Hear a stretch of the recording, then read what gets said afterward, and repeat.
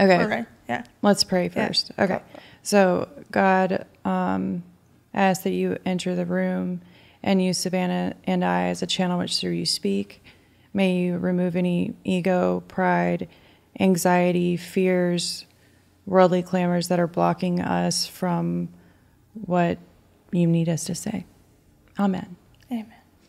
I love that. Let us be channels. I love that. All right. Welcome back to Unlocked. I'm so excited for this week because you guys get to meet one of my best friends, Holly. Hey. Welcome on. So we kind of talked about this yesterday and we were like, I don't really know if people know the extent of our friendship. Like, everyone knows Chad because Chad's just more out there, like on social media and stuff. He was like famous before he ever got famous.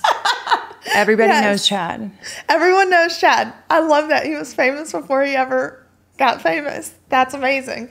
But yeah, so you and I, the way we've become friends is really interesting. Yeah, I think we've like trauma bonded, honestly, through this past year. I know, we really have. And you know, to each their own. Some may say that's not healthy, but whatever. It's worked for us. But the crazy part is we've known each other really for like 4 or 5 years. Yeah, I think 5 years. But it wasn't until the past probably year. Mm-hmm. That we like got really close. Yeah, it's because all of this, like, you know, I'm currently going through a divorce that has like rocked my world. I was completely blindsided by what happened and what brought it about. So, of course, I always like lean into Chad, who was always like my safe place. And with Chad, I got you. So it was a true blessing because I think, and we've said this before, like we came into each other's lives like just at the right time, because when I met you originally, or the first time we like really hung out was when we all went skydiving. That was, y'all, we just have to say, when we went skydiving, that was probably the most fun experience ever. And Chad was not having it. Yeah. Chad wasn't having it. And I made Chad jump first. I remember that. He was like shaking. Yeah. I was like, as you should be. Yeah. So that was really the first time we actually like hung out. But I don't even think you really spoke to me much that day. I'm going to be honest. I don't think I've ever told you this, but I was super jealous of you. And it was mainly, I would do the most like catty things with Chad. Chad would like post on his Instagram and be like, me and my bestie. And I'm like, who is this chick? Like, who is this? I would get so upset. And I'm like, Chad, like, what about me?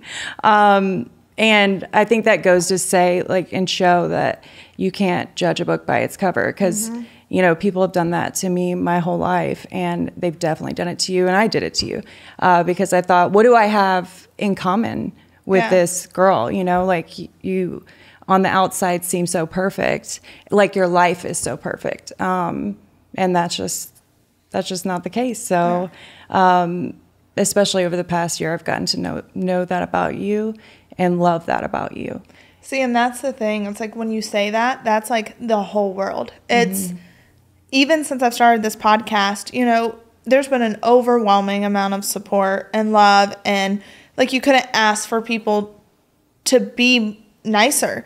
But there are those people that post the negative things, and why do I want to listen to this girl talk about her problems? Try having real problems. Right. And it's like, I just put it together really well. Like, Dad and I are the same people. I think Aaron calls it, what do you call it? That Dad and I are very good at compartmentalizing. Yes. No, but compartmentalizing. Yeah. Dad and I, what we talked about with Lindsay. Yeah, like Dad and I are really good, and you're the same way. Like, we're really good at compartmentalizing, and our whole world could be falling apart, literally. But on the outside, you're never going to know it. Yeah. And I think that's, which in a way, I've done it to myself, because it kind of does myself a disservice, because I'm hiding everything. So I'm making everyone look like it's perfect. Right. And then they're just it's hard for them to see that there's ever any hurt or any real stuff that happens behind all of it. And the body doesn't forget that. No. The pain, the emotions, the feelings that we experience, we can get dressed up and look cute and go out and hustle and work and take care of our families and do all those things, but the feelings are still there, and they do surface eventually. Well, there's a book, and it's called The Body Keeps the Score. Yeah. Yeah, and I learned about that in therapy and was told to read it, and it's so true. It's like you may feel like mentally you're okay, but there's this whole, I forgot what it was called, but I had learned about it, and it's like this whole point system of like all kinds of different trauma. If this has happened to you, you're at higher risk of fibromyalgia, all these other things that affect your body, and it's like it doesn't go away. Like your body always keeps a score. Doesn't matter what it is.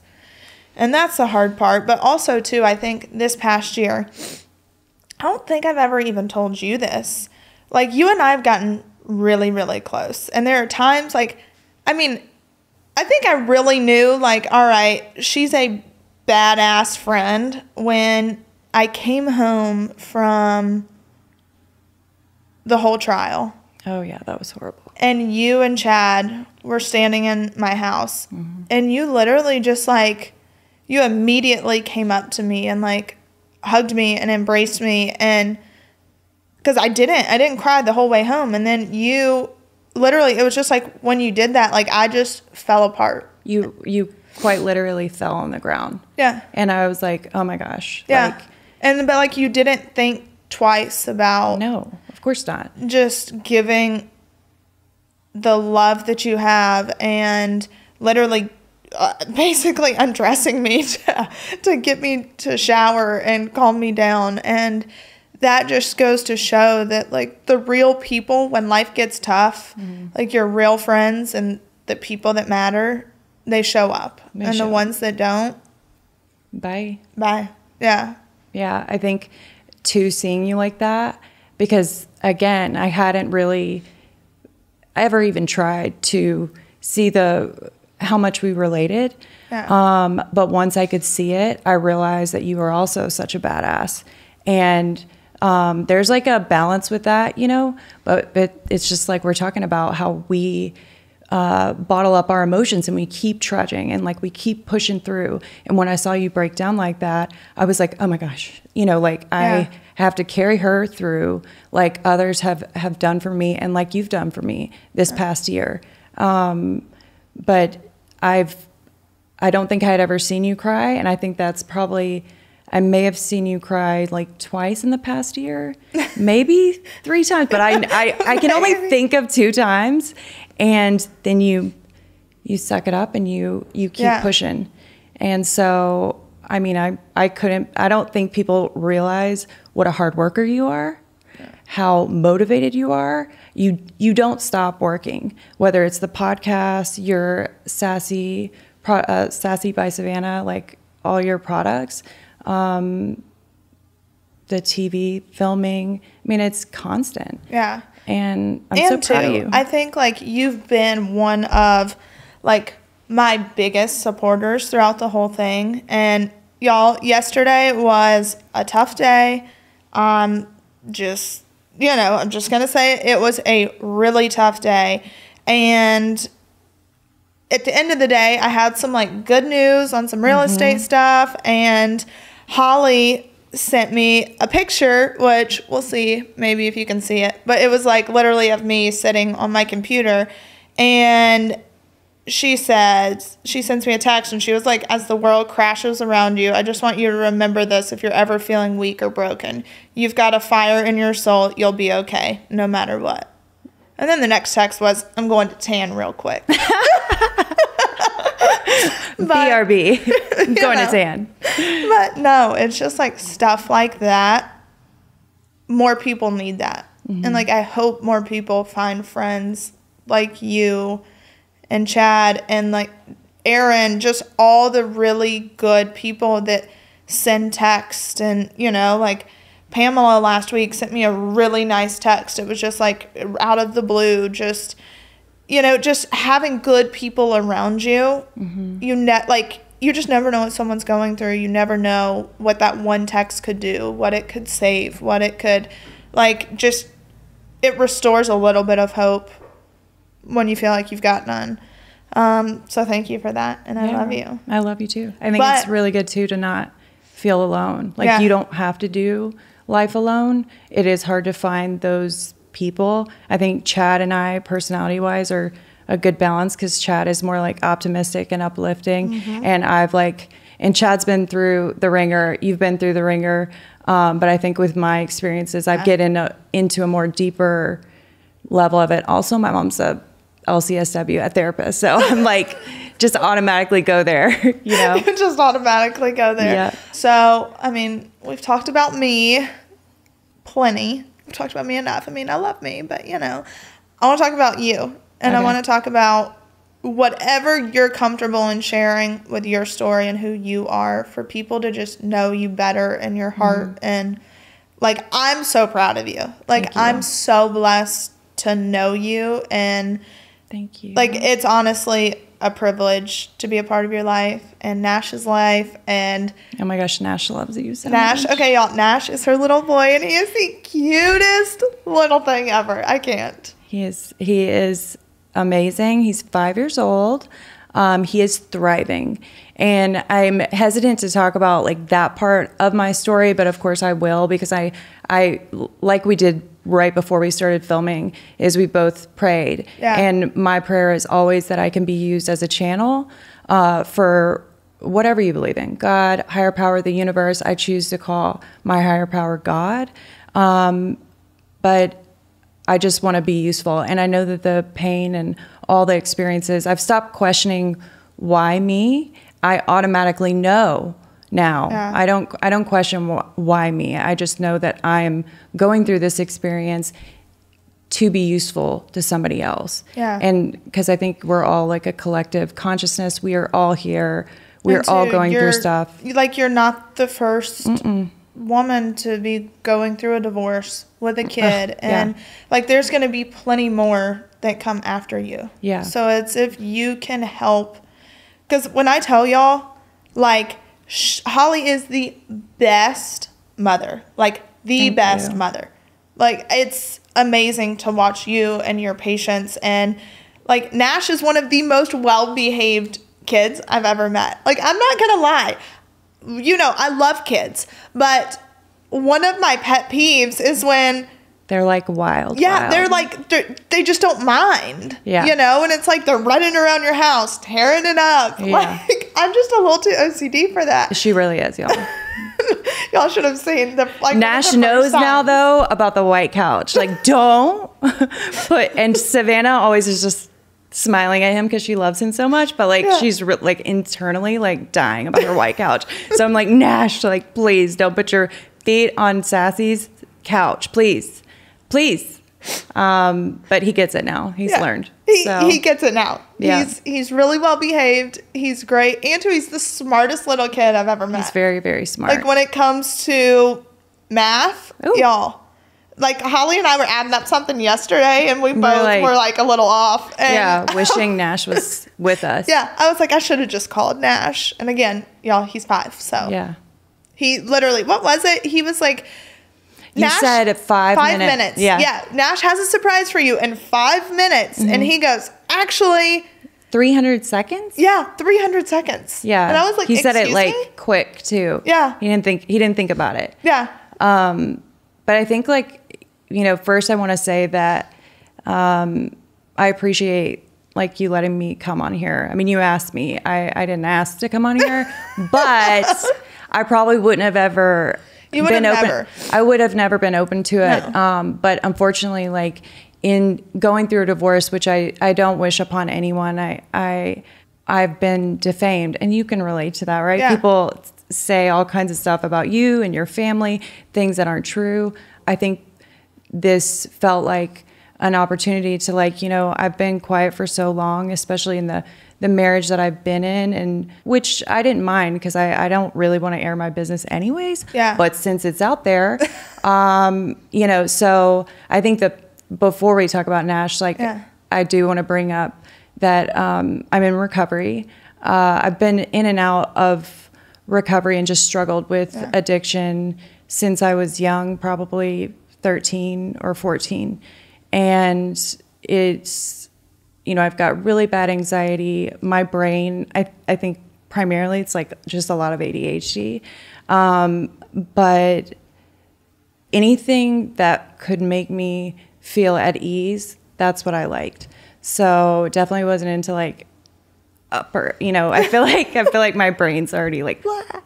But, you know, I struggled with that. I do want to say, before coming on this podcast, you were really nervous to tell your story. And I get that. And I don't want you to share anything you're not comfortable in sharing, but also I want you to know how awesome it is that you're at where you're at, and how it's something that you should be so proud of, that no one can ever take away from you. And anyone that tries to discredit it, it's like they can kindly, you know, kick rocks and Skechers. Like go on. And because I've been around it. Like, I've seen addiction. I've seen what it does and how hard it is to truly kick it.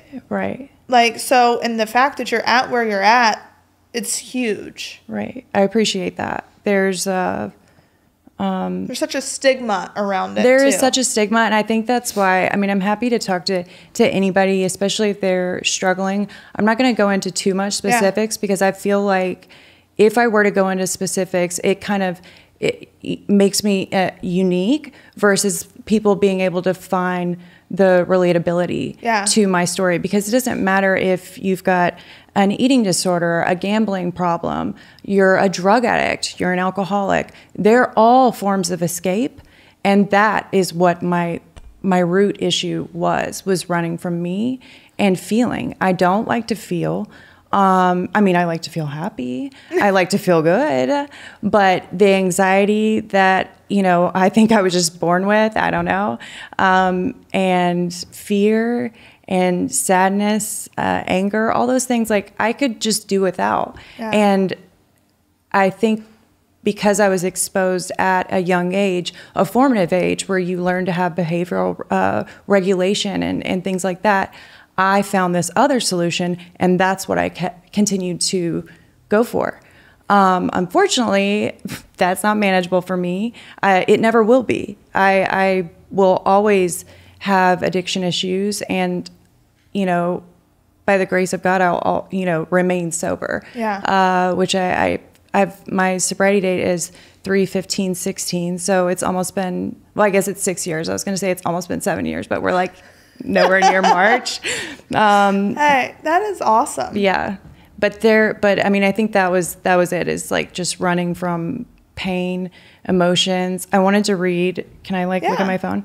I wanted to read this one. Look at my phone. I'm already doing it. So there's this one quote from, is it Glennon Doyle? It says, "To be alive is to be in a perpetual state of revolution.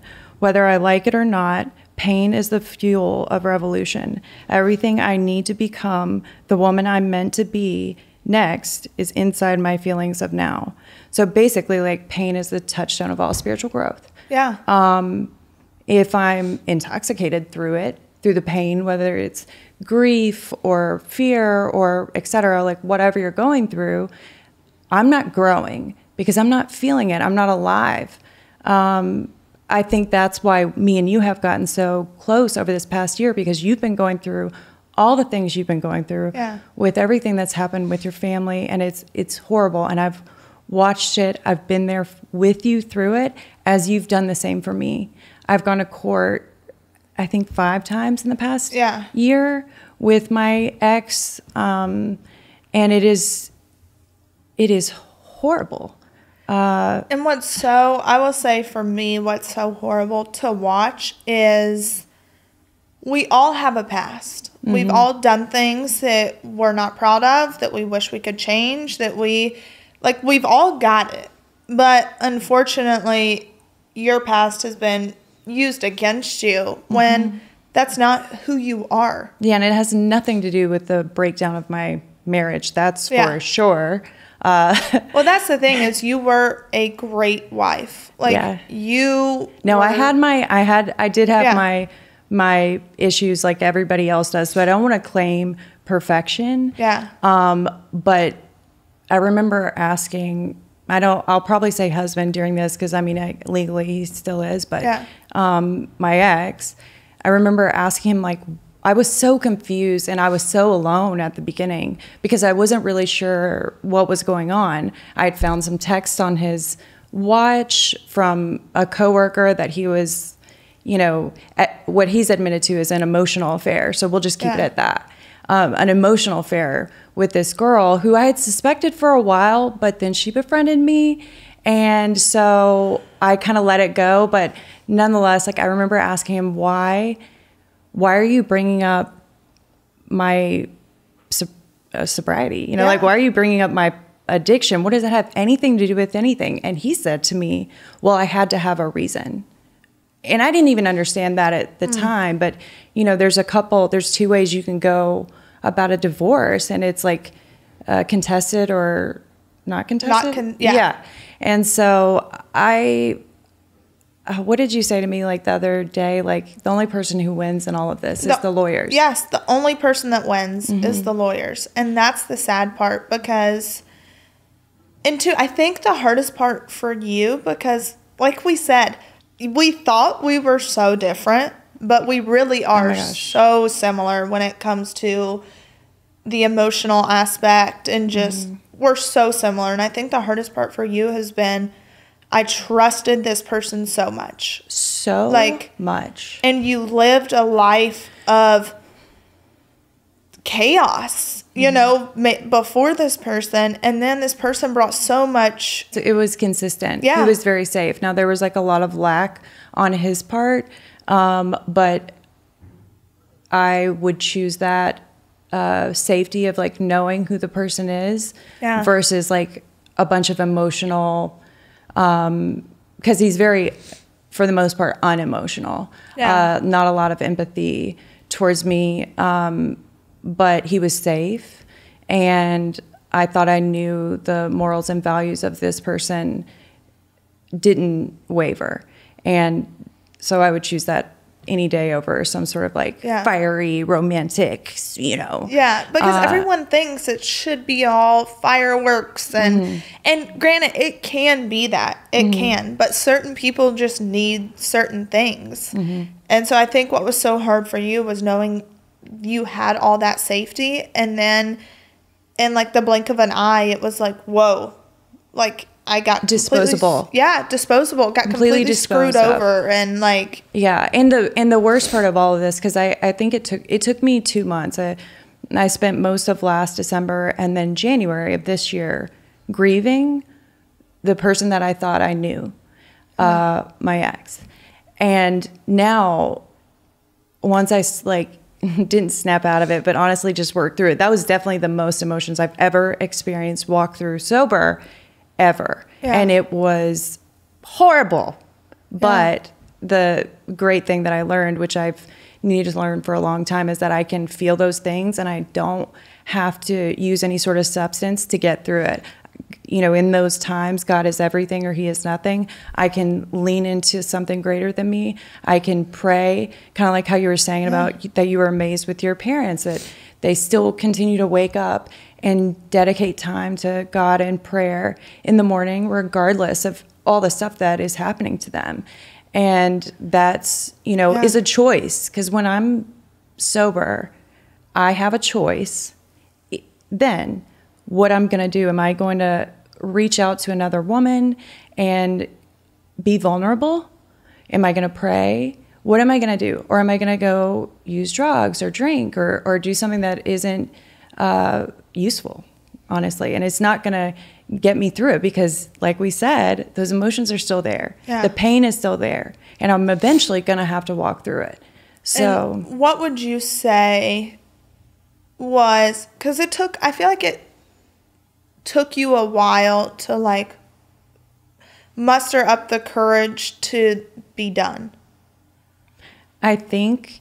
And for so long, I think maybe you knew more than what you led on that you knew? There was a lot of women in my life, specifically like my friend Kelsey and Judy and you, that would tell me and explain to me my emotions that I truly didn't understand what was going on. So I feel like, and this may not be accurate, but from what I understood, the feelings that I was feeling during the grief of this relationship were like a roller coaster. I mean, 1 minute I would be angry, but for the most part, I would be sobbing. And I'm like, I need to work this out. I know he's been unfaithful. But you also have a child. Right. And it was just all these emotions. But the final straw was just a level of betrayal. I knew at a certain level of betrayal, because it was just one thing after the other, after the other, after the other, that eventually I was like, there's no way I can come back from this now. One of the things was like, he offered, because he couldn't get rid of this girl, fire this girl, obviously. And that he would like get her out on the road more is what he promised, and that he would allow me access to the cameras at work to watch. And then I remember my friend Judy, literally though, but I mean, I was considering it because I was literally crazy. I was full of grief. I couldn't imagine having been in this relationship for 8 years and then just throwing it away. What's that going to do to my son? How is it going to affect my baby? But yeah, I think my friend Judy was like, you want to be looking at a camera all day? And I'm like, and I know I would have. I'd have been like glued to the computer, like just stalking, and it's just like, that's not the life that I want to live. Yeah. And, but at the end of the day, once I came to the decision that I knew I was done, that I needed to kind of get in survival mode at that point and just start getting in the shower every day, get out of this grief. There was a point in time to where it was like, debilitating. You remember, was like, no, you're going to eat. I couldn't eat. Yeah, I was like, eat everything. Like, here, start eating. I don't care if it's a chocolate bar, if it's whatever. Yeah. Because it was so hard. And another layer to it that I feel like a lot of women feel and go through, you didn't work because you had a child with special needs that needed undivided attention and care, and that you put your whole life into, like between therapy and, I mean, you did hours and hours and hours of therapy. Like, that was your life. So you didn't work. You didn't have your own source of income. My whole identity has been a caretaker at this point, Yeah. And just to clarify, like, I got sober in 2016, March. I got pregnant in September. So I was 6 months sober when I got pregnant with Nash. And so once he was born, I remember it being like really difficult. He cried so much. He was, I feel like colicky is such a blanket term for like, we don't know what's wrong with him. Good luck. It's like, and it, my solution for any sort of hardships I go through is to find someone else I can help through the same hardship. I know that that's where I get my healing from. Because it makes you feel like yours isn't wasted. Yeah. Like it wasn't. Yes, exactly. And so I remember just assuming and thinking that my experience, that every woman went through that. So I would go and like, anybody that I saw on Facebook that was like having a baby that I relatively knew, people I really didn't even know, I'd be like, hey, like, I'm here for you. Like, if you need anything, and then like my really close friends started to have babies and I would watch them like it wasn't the same experience. And that really confused me. So I didn't understand, I had never, it was my first child. But as Nash got older, I think it was about 6 months he stopped babbling. And it was right after his shots, which I don't think vaccines or anything like that cause autism, but I do believe that there are a lot of vaccines given to kids in a large amount. Yeah. And, if I could go back, I would do things a lot differently. But that's just not doesn't matter now. So, so at 6 months, he stopped babbling. And by about 11 months, 10 months old, I started calling Vanderbilt asking if I could get in with a psychologist. Yeah. And so they told me that the earliest they could get him in was 15 months. And But you just knew, as a mother, you knew. He wasn't making eye contact. He was making this sound that was like, he wanted to be alone all the time. And all I wanted was a connection and like to love on him and play with him. And I knew he was struggling. And that's such a powerless feeling, which, me and your mom have talked about, like when you see your babies sad or you just such a sense of powerlessness. So I was blowing Vanderbilt up, like, please help me. And at the time I didn't realize that without a diagnosis, there was no services available to me. I thought it was autism. It seemed like that's what was going on. He had a lot of gut issues, no eye contact. He didn't respond to his name. And I'm trying to think what else. Anyhow, I remember calling Vanderbilt one day and saying, I was bawling. And I asked them if they could get me a feeding therapist at least until he was 15 months, until our appointment at 15 months old. Like, can you please get me a feeding therapist? Because he is like swallowing things whole, but he's choking on water and he's really constipated. Like, there was just all these gut issues. I won't go into details about it, but it was traumatic. It was traumatic for me. It was traumatic for Nash. And they said, can you come in at 12 months, when he's 12 months old? And I'm like, absolutely. We'll be there. And so, like most of, all the appointments I did alone with Nash, my mom would come down, when she could. And she came down for that one. And it was such a... No, I'll ask, looking back, do you think maybe you knew at that time that something in your marriage wasn't clicking because you really were alone? Mm-hmm. Yeah, I think that's...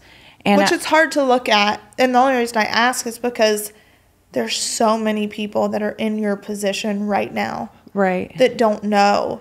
Like, is this normal? Maybe it is my job to do all this by myself because I am the mom, or maybe, Yeah. I do want to say, and I can't believe I'm even going to say this because of all the confusion, honestly, with the personality of my ex, but like I think does mean well. Yeah. I think he's a good human. I just think we are all riddled with selfishness and self-centeredness. And he did the best he could, maybe. I don't know. But I do remember sitting there with Nash he was like 3 months old, and he was just screaming. And I had done everything. And God graced me at the time with like almost a robotic personality because it was just always crying. And I never got angry. I never got really sad. I never really wavered from this numb feeling. And so I was just sitting there with him, and he's just screaming, and I'm trying to rock him. And I look over at my ex who had just walked in from work, and he's like, "Hey, how you doing?" He's all happy-go-lucky. I'm like, and I'm like, please, I don't know if I can keep doing this. It's like, this is so much. And he's like, I'm sorry, dear. It was like, can you just take him? And so that's one of the things that I learned was how to communicate better with my needs, because there was no like getting an idea. He couldn't look at me and see that I was struggling so hard and intuitively know like what to offer as far as help. I had to figure that out for myself and ask for it specifically. And I think too, that's a thing as women, as people in general that are women, men, whoever, when you're in a relationship with someone, you have to communicate your wants and needs, because the person you're in a relationship with, they're not psychic. Right. You know, like they don't. Especially like men in general. I'm so sorry. But like, I know. Men in general, I'm sorry. they just miss the mark sometimes. Yeah, they're not going to be psychic. And so it's hard because you can't hold someone accountable for something that you haven't communicated yourself. And that's what I've learned. It's like, well, they're not doing this, this, and this. And then I look back and I'm like, did I really communicate that? Yeah. Maybe I didn't. So it's kind of on me. Right. That I'm not getting that. Right. I mean, you were like the worst for asking for help. We Yeah. will like do everything in our power to just do it on our own. Yeah. Like we're going to do it on our own, but then we're going to have so much resentment and anger because we did it all on our own. Right. And that's not necessarily fair to the other person. Like even me and Chase, I find myself in this situation so much. Like even this morning, he was like, "Is there anything I can help you with?" And I'm like, "No, I'm good." Yeah, I got this. I know I'm gonna have anger and resentment when I do everything, and I'm like, "Well, why didn't you do this, this, and this?" So like that's on me, right. And so I have to be better at like self-regulating and taking a step back and putting pride and all these things aside and saying, hey, yeah, I really do need help with this. Right. Can you do this? Exactly. How old was Nash when he was diagnosed? He was 12 months old. 12 months old. So 12 months old in 5 days. You know, by 12 months old, I had gotten really good at communicating what I needed from my ex. He just wasn't able to show up, right? So my mom came down for that appointment, 12 months old. It was a interesting feeling because I knew that with the diagnosis of autism, I was a flood of help was going to rush in, services, therapy, things like that that my son really needed. Occupational therapy, feeding therapy, you know, whatever, speech. ABA. Oh my gosh, I am the biggest advocate for behavioral therapy. There's amazing behavioral therapy, you know, BCBAs is what they're called. There are so many amazing ones, and there are a couple bad ones. If you have a bad experience, try it again. Yeah. Try it again. It literally saved my son's life. Well, now because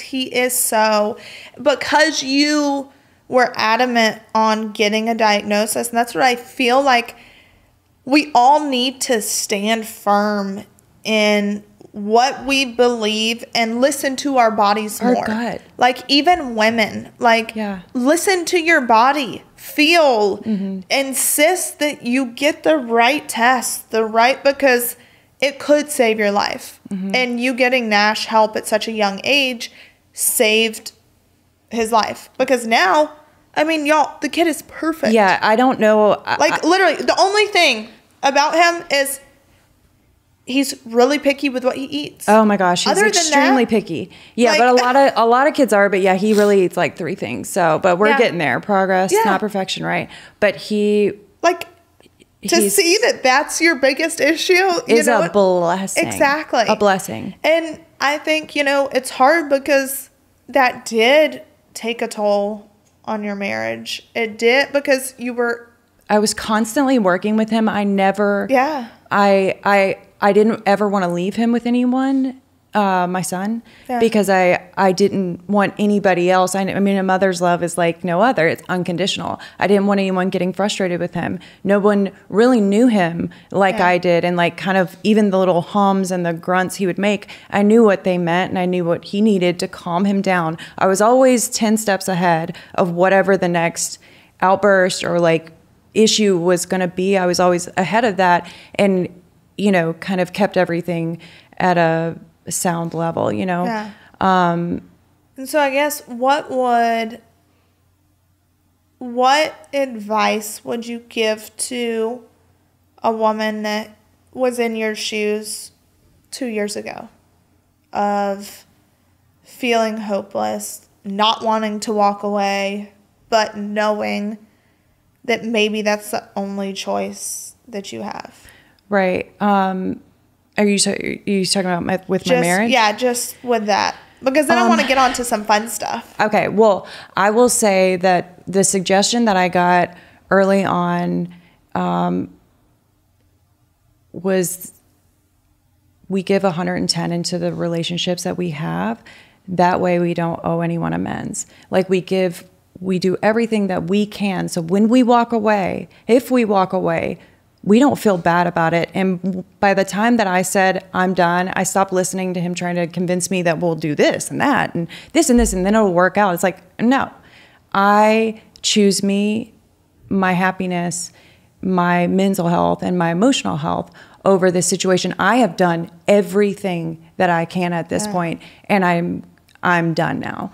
You know, that's what I would suggest. I feel like it got to a point too to where it was more transactional than relational. It was, yeah. And I feel like that's when you know you need to walk away. I know that from like past relationships is the moment it got more transactional than relational, you feel angry, bitter, resentful, because it's just like, okay, I'm not emotionally being fed. This is giving me nothing other than anger and hurt and all these things. Right. I agree. And so, I don't know. It's just, I'm really proud of you. Thank you. How far you've come. And I don't know. I just feel like when I'm learning this too, it's like when you're in the right relationship with someone, your relationship with everyone else will be right. You know, like, because when you're in a healthy relationship, it teaches you how to have healthy relationship with other people, whether it's friendship, whatever it may be. And I don't know, I feel like right now, and it's so funny because you and I are in such different phases of life, but at the same time, like, we relate so much. Yeah. And too, now it's time for you to like go back to dating. I know. And you're like, it's terrifying. It's terrifying. And I'm not going to lie, I'm a bit traumatized from my past relationships. So, and it's hard to not take that into consideration. Yeah. Like, and into your new relationships. And that's the hard part is like, we all tend to hold the new person accountable for your past person's mistakes. Yeah. And that is not fair to do to anyone. It's not fair, you know, and it sucks because it's just natural. Right. Like you're so hurt and traumatized that you're just preparing yourself for the worst so you don't get hurt again. We both relate to like taking time and going to onsite and getting like therapy for ourselves. Yeah. Because if I'm not well, like I can't very, very well have a good relationship with you or anyone else. Because, you know, I think thinking about dating, if I don't love myself through and through, why would I expect anybody else to? Yep. You know, like something's wrong with me or, you know, I think infidelity is just so painful when your partner cheats on you. It just is traumatizing. So it is hard to think about dating and like going out, but not everyone is the same. Well, also too, we say that, but there's one thing I really want to talk about right now. You know where I'm going with it? Maybe we could like wait. I mean, you can, whatever. Okay, y'all. So we're all out here in the dating world, right? Yeah. Like me, Holly, Chad. Holly's been going through her divorce for a year. It'll be a year. Yeah, it'll be a year. Like coming up. A year, and it's not wrong for you to be out here going to a dinner with someone, trying to heal yourself, put yourself out there because you do deserve love and you do deserve someone who's going to... Well, and I think I decided to like really take the step to like put myself out there when one of my ex's girlfriends reached out to me. I wish I had screenshotted that text. It is so funny. And I actually... Oh, yeah. So she's talking about her ex-husband's girlfriend. Yeah. Like this was like in February. Yeah. This is like in February. I had just stopped grieving and then he's already like dating some new girl outside of his job, but a new girl. And I will say that I absolutely love this girl. I have no issues with her. It is. But that's the thing because the same thing happened to me. Okay. So I don't even know if you know I'm like, what? This, which obviously wasn't married, but I dated this NBA player. Let's What? just call it that. Okay. Okay. Yeah, I dated this NBA player. Yeah. And I went to the draft with him. Like, and I will say that breakup has always been probably the hardest, which is weird because when we first started talking, I wasn't over my ex. Right. I wasn't. But then something switched and I was like, holy crap, like, I love this guy. Like, it's so easy. We have so much fun. Like, he's hot as hell. Like, I need to see a picture, honey. Girl, I got you. So, hold on, I gotta show you this. I cannot believe you don't know this. I don't, but you know how my brain is. I'm like, yeah, your brain. Yeah, you're right. I forget. Hold on. Let's see. Where exactly? I just gotta show you. So, like, so cute. Hold on. Which, obviously, I was in this relationship. I was in this relationship in the public eye. Yeah. And so it was just, like I said, he is one of, like, that's the hardest breakup. But I really don't fault him. So when we met, he saw me in a restaurant in LA because I was out in LA filming. He saw me in a restaurant. He was signing with his agency and he messaged me on Instagram and was like, I think I saw you in the restaurant I was at tonight. It was Craig's in Beverly Hills. And he was like, I really didn't want to bother you, but, you know. But here I am but bothering you. Here I am. So he was like, didn't want to bother you. And I didn't see it till like later that night. So then we started messaging. He was out in LA training before he went to the NBA draft. And like we hung out every day. Those are the best. Like it's the best. Like hung out every day from that message forward. And we had so much fun. And then I went with him to the draft. Like I spoiled the heck out of this kid. Like when I tell you, which gifts are not everything. I just like, that's how I show my love for people. Like I love buying things for people and just showering you with things. And we also grew up very differently. Right. You know, I grew up very privileged and he grew up just very middle class, but like just wasn't exposed to the things that I was exposed to. He was from like a little old town in Ohio Yeah, I know. Okay. And so we just grew up very differently. And then I went with him to the draft. I was like the only girlfriend at the draft. And I know. So also too, NBA players, MLB, NFL, y'all just stay away from athletes. But we just like, I literally got a billboard for him in Times Square. Oh my gosh. And I thought buying cookies for a guy was... I was like humiliated. Anyways, go on. Billboard. I literally got a billboard for him in Times Square. Congratulations. Happy birthday. Because the draft was like right on his birthday. Right. And I was just like so proud of this because like I loved this person so much. I was so proud to be a part of like this whole journey. And then we went, so that was June, I think, June, July. And then we went to the Cayman Islands for my birthday. And my birthday's in August. 1 week, my family was there. 2nd week, like all my friends were coming. Family was leaving. And it was like one of the last days Mom and Dad were there. And he had taken a video of Chloe and like had posted it on his Snapchat story because she was like singing and dancing. I love Chloe. And Dad was like, oh my God, I want that video. And I was like, oh, I got it. Yeah. I was like, I'll just send it to you. And I'm never the type to go through someone's phone. If I have to go through your phone, I shouldn't be with you to begin with.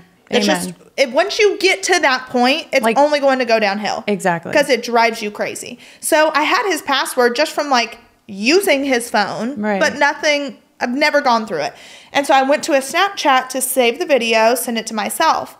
I pulled up Snapchat and there was a blue arrow and it was a girl's name and the message hadn't been opened yet. So I was like, interesting. So I swiped and she had saved the whole conversation. Uh-oh. And it was, I love you. I miss you. If I wasn't with someone, would you be with me? on and on and on. And I just remember being devastated because I had finally let myself like fall in love with this person and be vulnerable. And I found this. And I will say it's the only time in my life I've ever seen Todd Chrisley speechless, because this guy I was dating, he was asleep on the pool chair when I saw these messages.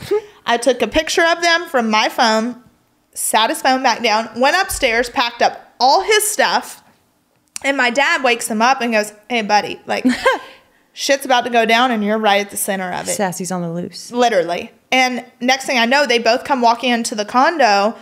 And I look at him, I was like, "Hey, do you need the number for Delta, Southwest, American so you can get the hell out of here?" Go you. And Dad literally, his mouth like dropped and was like, I'm like picturing this. Yeah, like he was speechless. And he did all the person I dated did all the crying, begging, what, you know.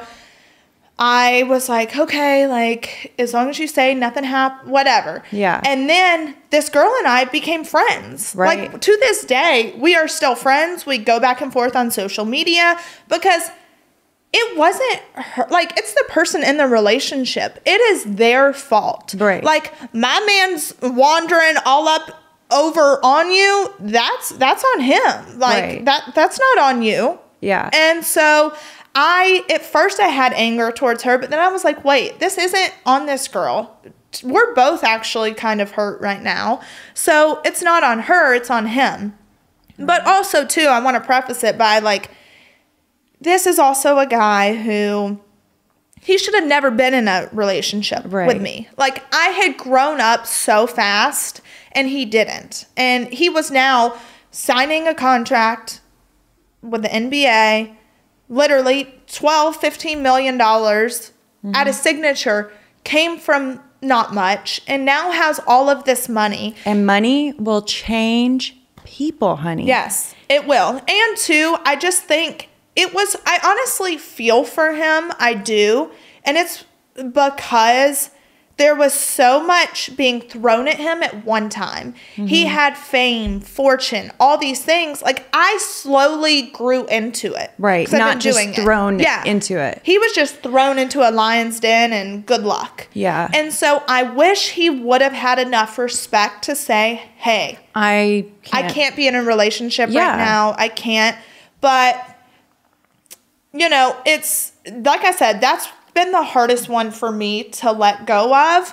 And even after he signed to the NBA, the hardest part of the whole thing was you have these men out here that want to keep like dangling something in front of you because they know that you love them. So it's like, "Hey, I don't want to be with you.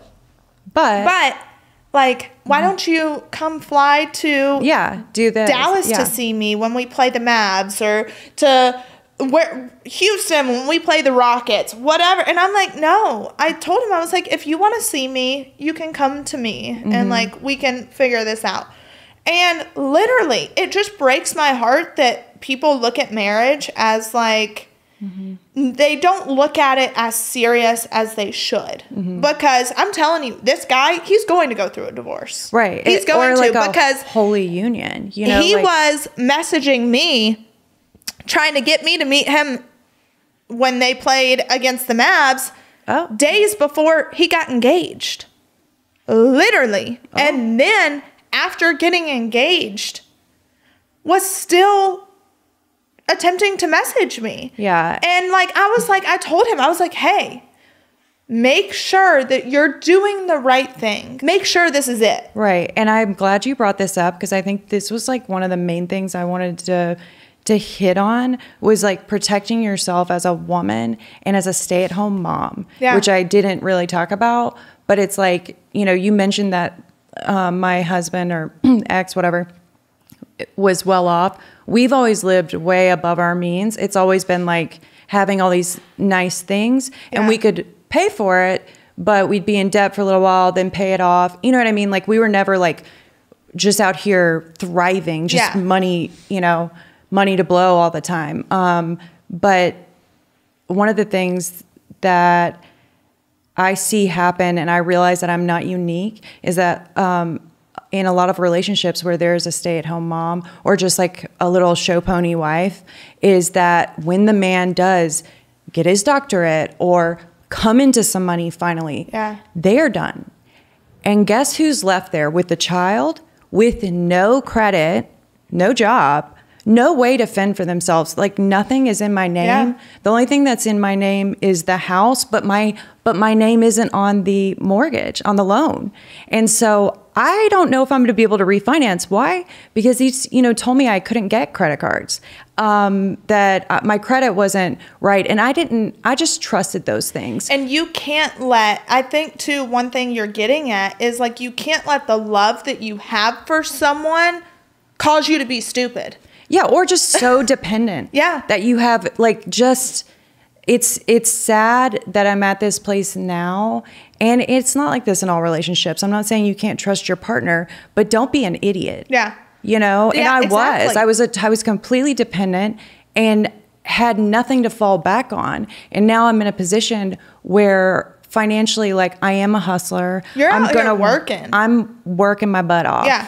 And I hang out with people that do the same. Yeah. And so, that's all I wanted to say on that. It's just like, if you're a stay-at-home mom, it's not all it's cracked out to be. It is a difficult job. And I don't think there's a ton of respect for it, as it should be so valued and respected. So just take care of yourself. Do your research. Exactly. And get your credit up. Make sure you're on the loan. Make sure your name's on that title, honey. One thing I've learned is I'm not going to allow my love to cause me to be dumb. Yeah. And I think that we've both taken that away from the past few years. Mm-hmm. And I'm just so blessed and grateful to know you and to have you on my podcast and to tell your story. Thank because you. It's going to touch so many people. And I hope. Addiction is a real thing. Mm-hmm. Like you said, it's real. You struggle. And for you to have, like, that's the biggest accomplishment. Like, for you. Yeah. Besides Nash's recovery. Yeah. Of his own recovery. Like, mine is a great accomplishment, and nobody should be ashamed of that. It's nothing to be ashamed of. Everybody's got their stuff, if you, as people say, Exactly. And pain is a touchstone of all spiritual growth. So everybody's got something. Well, I love you. I love you. I appreciate you. Thank you. Thanks.